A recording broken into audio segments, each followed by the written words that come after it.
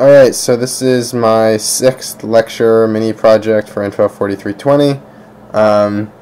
This time what I've got is an LED that basically blinks on and off, and then there's also a photoresistor in the circuit, and a potentiometer, and a switch. So the potentiometer is used to vary the speed at which the light blinks, so I can make it go faster, like that, by spinning the potentiometer here.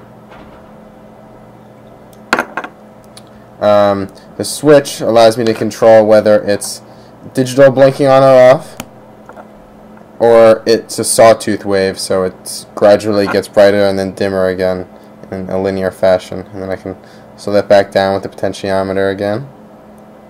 You can see that it starts dim and then gets bright and then goes dim again. The maximum brightness is determined by a photoresistor.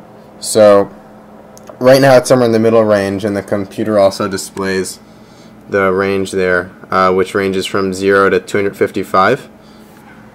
So right now it's around 176. If I put my hand over the photoresistor, you can see that the LED maximum brightness gets dimmer. And that drops down to 26, which is 10% of the maximum volume, which is the lowest it can go. And then if I turn my overhead light on,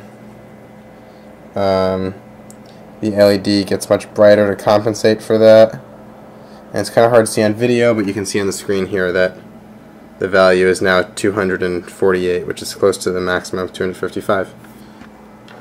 And just for display one more time, I'll go back to the sawtooth wave, go back to the digital wave, and then the other one was the sawtooth wave.